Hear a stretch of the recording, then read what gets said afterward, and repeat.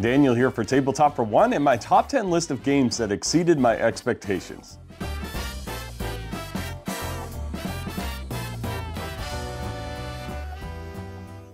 And I thank you for joining me tonight.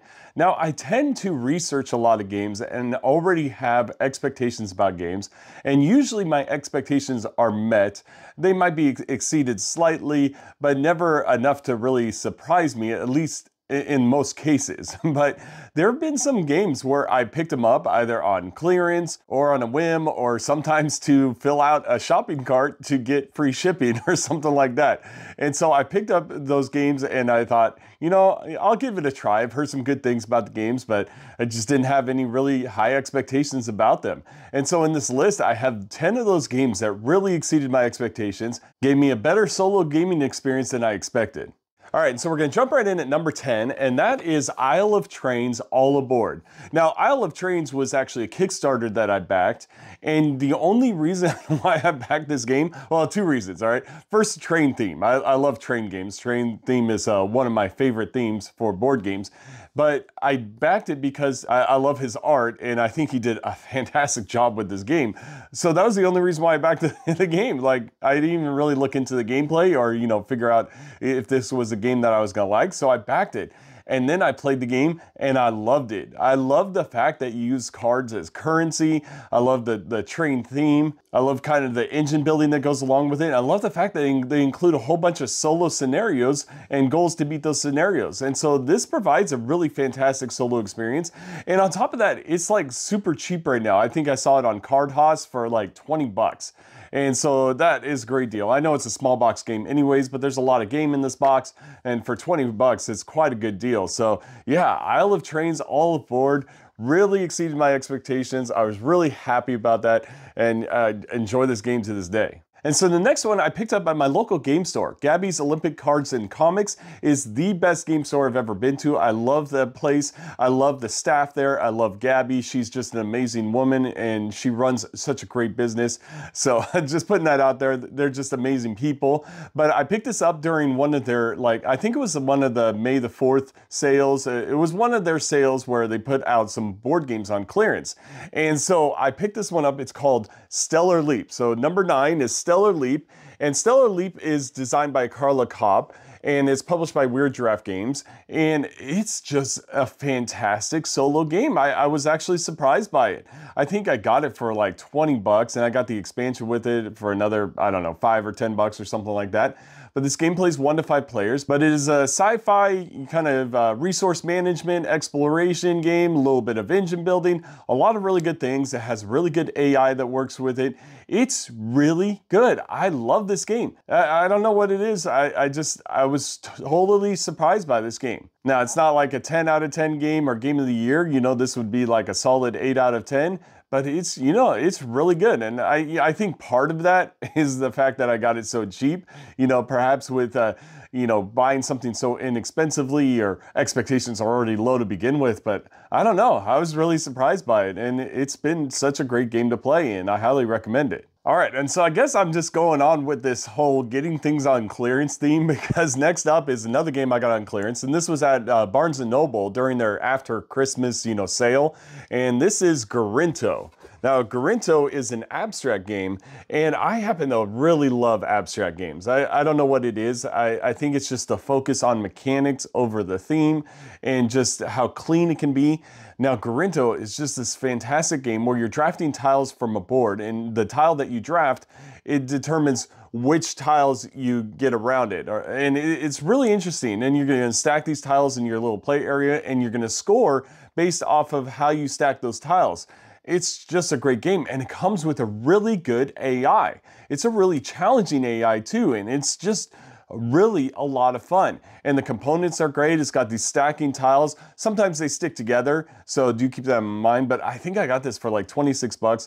I've played it dozens of times now. It is definitely one of my favorite games of all time. It's just a fantastic solo experience. If you like abstract games, it's just one I would highly recommend. It's just so good. And so now we're moving on to a game that I got on a whim. And I think this is one of those games where I got it on, to fill out my free shipping on a shopping cart. And that's Shinkansen Zero Kei. Now, I knew nothing about this game when I put it in my cart. I read the description, I saw that it was 1 to 4 players, and I was like, all right, I'll give it a shot. And so I picked it up. Oh my goodness, this game is so good. I have had so much fun with this game. Of course, it is a train theme again, but it has really interesting action selection, and you're competing for areas on the board. The AI system works really well. It's card-driven AI. It's fantastic to use. I love it. These are the designers behind Red Cathedral. Now, I actually haven't played Red Cathedral, but Red Cathedral is one of those popular games by Devere. And this game actually, by its size and by its content and everything, it feels like a Devere game. So there's a lot of content in there. There's a lot of replayability. It's just a fantastic game. The components, the wooden components, are a little on the small side, like they slip out of my hands, but that's just a minor complaint. Other than that, it really looks good on the table. It takes up a small footprint. It's just a lot of fun to play. I really enjoy it. So Shinkansen Zero Kei, that's my number 7. And then we're moving on to number 6, and this is another game that I got at clearance at my local game store, and that is Wendake. Now, Wendake is kind of like a mishmash of a whole bunch of mechanisms. There's area control, there's resource management, there's set collection, there's all sorts of things. And then there's like the scoring track, which is really cool. And the scoring track, there's actually 4 scoring tracks, 2 on each side. And so you're going to score based off of your lowest scores on each of those tracks. And so it's really interesting. So you have to kind of balance your progression on each of the 4 scoring tracks, which means you have to really balance how you do everything in the game. And on top of that, it has an excellent action selection. So you have this grid of tiles. It's a 3x3 grid, and you're gonna choose, which row or column to activate. And then after you activate those actions, you're gonna flip those tiles over, and then later on, it allows you to do a different action that helps you progress in the game. It's just a fantastic game. And I think I picked it up for 20 bucks. I love it. It plays well at all player counts because the board adjusts to all player counts. It's just really good. I can't recommend this enough, and that's Wendake. Oh, and I do want to say one other thing about Wendake. The AI is really interesting. See, the AI, when it starts out, it has a set score that you're to beat, but it can progress along that score little by little. So it gives you an idea of where you need to compete for that score, but you don't know exactly how it's going to end up. And I really like that. So it's a great way of doing the AI. It's another card-driven AI, so you're going to be doing the actions on the cards and that sort of thing. It's really fantastic. All right, so moving on to number 5, and this is a game that I've talked about a lot in the last year because it really surprised me by how much I enjoyed it. I bought this game thinking I wouldn't enjoy it. I only bought it to make a tutorial because I thought you would enjoy it. And so here we have Wild Tiled West. A Wild Tiled West is a polyomino tile laying game where you're drafting tiles from a board. One thing I didn't think I'd like about it is the fact that you roll dice, and those dice determine which tiles you can choose from on the board. But it actually works out really well because you can mitigate it slightly, and on top of that, it just provides an added layer to the puzzle. It doesn't really lock you out of doing anything. It just changes the way you're going to approach each different area. And yeah, I love it. And the fact that they have a solo campaign on the Dire Wolf app is just a fantastic addition to this game. And it has become one of my favorite, if not my favorite, polyomino style game. And that surprised me. Like I said, I didn't expect to enjoy it. I expected to, make a video for it and then put it on my sell pile. But instead, it is remaining in my collection, and it is one of the best games I played last year. So I highly recommend Wild Tiled West if you like polyomino style tile laying games. This is a fantastic addition to that genre, and I just absolutely love it. All right, if you know me, I'm a huge fan of Uwe Rosenberg, and I've got most of his games, but one I waited on buying for a long time was Hallertau. Hallertau is this game, it's a really, I don't even know how to explain. It's a really interesting game. It's a farming type game as you're, managing resources and that sort of thing. It has really cool action selection with these action cubes and stuff. But the really interesting thing about this is you're moving this house on your land as you clear rubble on the land, and you're moving this house, and as the further you move it, the more you score at the end of the game.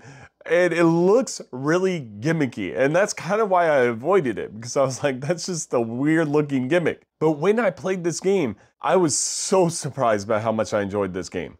This game is far better than I expected it to be. It really is. And on top of that, it might be one of my favorite Uwe Rosenberg games. It might be like, it's definitely in the top 3. I don't know where it stands against, you know, Newsfjord or Ronienberger Canal, but this game is so good. Now it is, you know, on the heavier side, so do bear that in mind, but I don't think it's super heavy. It is one of his expert level games. But, you know, I would say it's more medium heavy than anything. And it's just a fantastic game. It is a beat your own score solo mode, just like most of his games. So do keep that in mind. But I love it. I was so surprised by it and so glad I picked it up. It is on the expensive side though. So you're looking at least $65, I think. And that is high on the expensive side. But yeah, I don't know. It's a fantastic game. I do hope they expand it too. I hope they add more decks to it and stuff like that. That would be great, but at this point, I don't think it will, because I don't think it was widely received as others, and that's unfortunate because I really think this is one of his best games. All right, for the next 3, I really had difficulty deciding which of these 3 would be on top, because they are so close in how much they exceeded my expectations. They are all just fantastic games, and I really didn't expect them to be. I thought they would be okay. I thought I would enjoy them. I just didn't think I would enjoy them that much. On top of that, I didn't think that they would end up as some of my favorite games of all time, reaching the top 20 on all 3 of these games. These games are that good. I think they're some of the best games. I think every solo gamer should own them. And so we're going to start off with number 3. Now, number 3 is actually a video game. It started out as a video game, and then it became a solo game, solo board game. Came out last year, and I avoided it because I have a lot of tile laying games. And I was thinking, you know what? It looks okay. I didn't think I needed it. And then I picked it up. I used it as, you know, a way to get free shipping. I'm like, all right, I'm going to finally pick it up because I've heard so many good things about that. And that is Dorfromantik. Now, Dorfromantik is a straight up tile laying game, all right? You're gonna be revealing tiles, you know, one at a time. But the thing about this game is you start out with 3 tasks, and you always have 3 tasks on the board.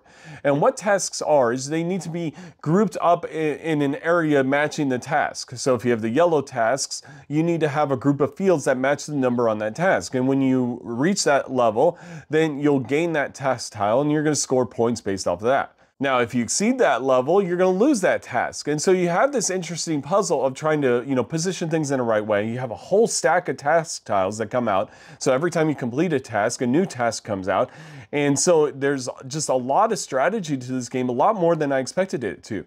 But on top of that, there's this fantastic campaign. See, as you go, as you score at the end of the game, you're going to compare your score to a chart, and it's going to tell you how many skill points or experience points or whatever points you want to call them, progression points maybe, you're going to mark points on this campaign map. And as you move up this map, you're going to unlock new tokens and new tiles. And on top of that, there are achievements. These achievement cards that require you to do certain things, like score a certain amount or make certain, you know, size fields, or do different things like that. And so as you complete those achievements, you unlock even more tiles. And these tiles help you score even more. And so you progressively get better at the game, but then progressively the goalposts get shifted. And so, you know, early on in the game, you have to score like 150 points. And then later on, it's 300 points. And then later on, it's going to be 400 points. There's a lot going on in this game. And you progress as you go. It's just a fantastic experience. There's these boxes that you open up and you find, you know, new tiles and new achievements and new goodies in there. Just so many great things about this game. I just absolutely love it. It's just such a great game. I highly recommend it. I think I only paid like, I don't know, 26, 30 bucks or something like that. And I've played it 10 times right now, and it's just such a great experience. So I highly recommend Dorfromantik. I think it deserves to be on the essential solo gamers list. This is just one of those great games. All right, so we're moving on to number 2. Now, number 2 just came out. And see, here's the thing. I actually had bought a lot of Tableau Builder games, and I enjoy Tableau Builder games, all right? I enjoy Empires of the North, I enjoy 51st State, but I bought some that I didn't enjoy, like Earth. You know, I thought it was okay. I ended up selling it. I have Raising Robots, which is on my sell pile because I didn't enjoy that one so much. And so while I wanted to try this one out, I was hesitant about it, didn't have any high expectations. In fact, I expected to not enjoy this game. And so that is Wyrmspan. Now, Wyrmspan is the latest from Stonemaier Games, and Wyrmspan is designed by Connie Vogelman, who did Apiary behind me, and she has like this really interesting way of providing these combo-tastic opportunities of giving you abilities and cards and stuff that seem to break the game. Like, you always ask yourself, you're like, wait, I can do that? If I play this card, I get to do that? Like, it has all these opportunities. So I love the fact that she puts that in her designs. And now, Wyrmspan is a spiritual successor to Wingspan. There are notable differences. I have since played Wingspan on BGA, and I enjoyed Wingspan, but I definitely enjoyed this one more. This is just such a fantastic solo experience. Now, on top of all that I'm saying here, I think this is one of the best automas from the Automa Factory. See, they provided 2 different kinds of automas. They provided one automa to simulate the normal Wyrmspan experience, which has very little interaction in the game. But then they provided the Ravel automa mode, which does provide more interaction and more ways to, you know, affect the AI. And I absolutely appreciate the fact that they did that. So bravo to you, Automa Factory, for doing what you did with that. It's such a great game. And I was so surprised by how much I enjoyed this game. I've played it multiplayer, I've played it solo, I've played it a dozen times so far. This game is going to be on the best games of 2024, I guarantee it. It's that good. I think it's one of the best games in my collection. Definitely made it to the top 20. And so yeah, I highly recommend Wyrmspan. There's just so many things, great things I can say about this game. It's just a fantastic experience. All right, we are finally down to my number 1 game that exceeded my expectations. And this game is also my number 1 favorite worker placement game. This game surprises me even to this day. And I just absolutely love bringing this game out. I love everything about it. And so number 1 game that exceeded my expectations is Consumption, Food, and Choices. Now, Consumption, Food, and Choices, designed by Karen Knobloch, and it is just this fantastic game that actually teaches you about nutrition, all right? So it's teaching you about balancing your diet and, you know, balancing what you consume with exercise and that sort of thing. Is fantastic. There's so many great things going on with this game. Now, the way the game plays is beat your own score solo mode, but I don't play it that way. See, the way I play it is I play it that I have to balance my diet according to the diet that I've chosen for the game. And there's multiple diets that you can choose. So it's a player board that tells you how you're going to score based off of how you consume and how you exercise. Now, the base game rules say to use the cleanse board, which means you have nothing in your body at the end of the game. Well, let me kind of explain how this game goes. See, what you're going to be doing is you're going to be gaining resources, gaining, you know, food items, and then you're going to use those food items to cook recipes and consume those items into your body. So you take those food tokens and you slot them into your body. And as you slot them in, they're going to either gain you or lose you points at the end of the game. And so you have to balance how much you gain. So certain food choices will be more beneficial to you, like water is more beneficial to you than, you know, red meats and stuff like that. So you have to balance how you include those items into your body. There are like a dozen different kinds of items too. There, you know, there's grains, there's vegetables, there's oils, there's dairy, there's chicken, there's fish, there's wine, there's all sorts of things. And then on top of that, you're going to be choosing to do exercises, and exercises help remove those tokens from your body. So as you do exercises, you're going to burn off the oils and fats, or, you know, red meats, or other kinds of resources. Sometimes it just lets you choose which resources. There's so many great things going on with this game. It plays right into the theme so well. It is the most thematic worker placement game in my collection, other than maybe Pursuit of Happiness. It is so thematic. It is done so well. There's so many great things. It's a 10 out of 10 game for me. I love this game. There's nothing I dislike about this game. It's just that good, and I highly recommend it. This should be in every solo gamer's collection. It's so just amazing. I can't tell you how amazing this game is. It's just such a great game. And the fact is that like when I bought it, I had seen one of my friends post about it, and so I picked it up because I thought, you know what, I love worker placement games, and it seems like an interesting theme, but I just didn't expect to enjoy it that much. It exceeded my expectations so much that it propelled itself to my top 10 list. It's my #1 favorite worker placement game of all time, and it's just a fantastic game. And so there you have it. That was my top 10 list of games that exceeded my expectations. You have to let me know in the comments below what you thought of this list, but also let me know what games exceeded your expectations. Perhaps there are games out there that I don't even have that might exceed my expectations as well, and I'd love to check them out, so let me know. Please also like and subscribe to this channel if you like the content you see here, and I thank you to my Patreons for supporting this channel, and I thank you for joining me on Tabletop for One. Have a great night.